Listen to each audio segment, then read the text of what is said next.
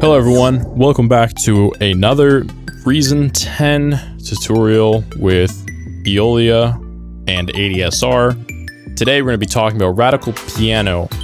Now the reason I talk about radical piano, it's not even new, everyone knows about it, but so much more people have access to it now because it's now a native thing inside of Reason, which is great. It's not prohibitively expensive because you don't have to go out of your way to buy it.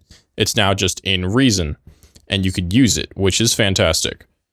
So radical piano is just a sampled piano. However, unlike pianos, say in the Contact libraries like the Maverick and Grandeur and Una Corda, this piano works off the basis that there's multiple microphones and multiple pianos that can be kind of morphed between right here with our microphone blend and the type of piano and all sorts of craziness here to kind of make your own piano by layering other pianos together a little bit.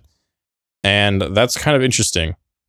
We have lots of choices here. Not some. And we have things like our velocity response tune, a sustain pedal, which is easily automatable, as I must say, is you can hold the Alt button and click, and we'll be already seeing that we have a sustain pedal automation, which we can quickly just make some sustain, stretch this automation as long as we want, say just for this clip. And then when we make our next clip, we don't want any sustain. Or maybe on specific chords, we want to have sustain, but not all the time. So in our velocity response, we have an option to set the high and the low. So what this means is if I want the lowest of the low, to be louder, I just turn this up. Now the lowest of the low is louder. Now the lowest of the low is much louder than it actually should be, which is kind of nice because like if you don't want those really low keys to go, they don't have to go. You can also just turn it all the way down and it's off entirely. And you can have really no changes at all in your velocity. You can hit quite hard if you turn them both down and there's no substantial difference. So there's some sort of like options here. We have a response curve. So basically when we hit really hard, we have to think there's like a curve. We have a curve like this here.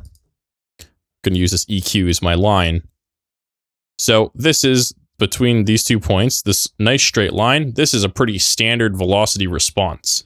Now that's what this would be if we were to be at 0. If I hit a note softly, it'll play here, the horizontal being the velocity and the vertical being the volume. So when we press the velocity a certain degree, it's going to go up, you know, relative to that value because this is a straight linear graph. But if we start to get fancy and add some curve to it, what's going to happen is something like this is going to go down where, yeah, okay. So now there's a curve in our line.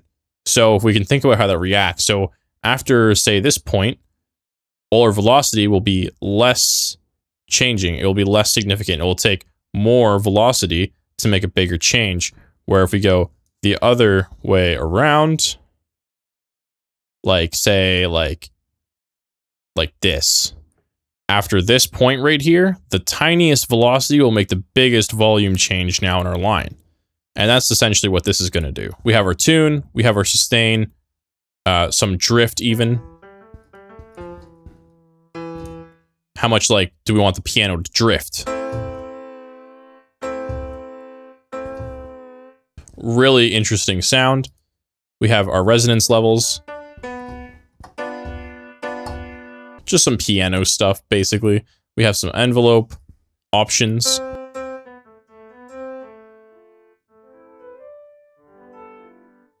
We can make like a glitchy, haunting piano, kind of sounding like a harpsichord this way.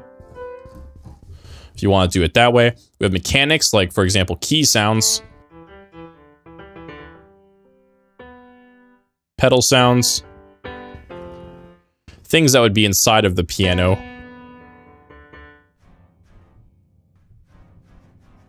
And then we have some ambience, which is just like, you know, a fancy word for reverb, and a few other things. Now up here at the top, we have the microphone blend, like I had said. So this is the instrument blend. Now I believe what this will do is blend between this left section and this right section.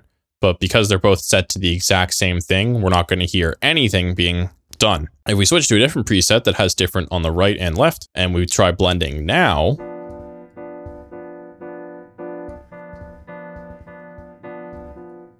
there's our difference. So over here, we can set the type of piano, and then over here, we can sort of set the type of piano on the top, sorry. So in these 1, 2, 3, we have our types of pianos right here. And then we have the miking type.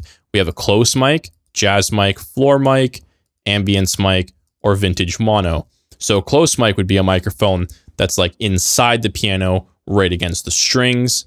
A jazz piano would be a little more out. A floor mic is like the microphone is like literally on the floor. So in the case of, say, we only have this for a deluxe grand and an upright, these two pianos, in a way the deluxe grand would work, is the microphone would be underneath the grand piano. And then we have the ambience, which would be in the distance, and vintage mono. I don't know, but you can blend between them. And over here, we have a subdued agitated character. So this is similar to the color inside of like the contact pianos, where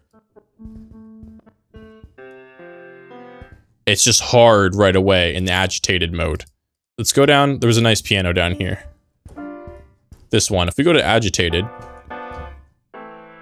it just sounds rough. If we bring it down to subdued, it's nice and soft. And if you add like a lot of reverb to that,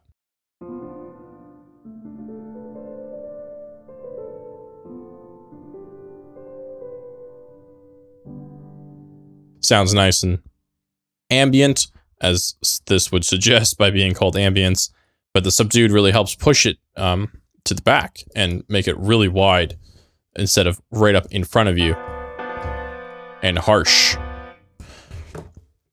We can go through some presets to just see how different all the pianos sound.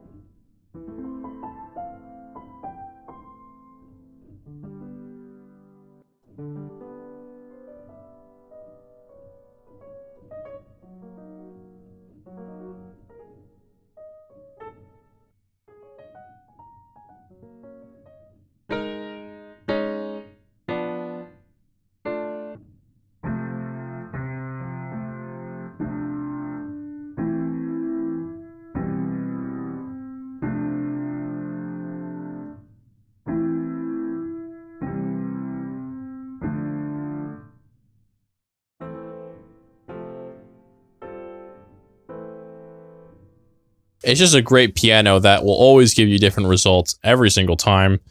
Definitely my go-to piano when I'm inside of Reason. I don't even bother looking at contact libraries because this thing just comes up with such interesting sounds so quickly. Thanks for watching. See you soon.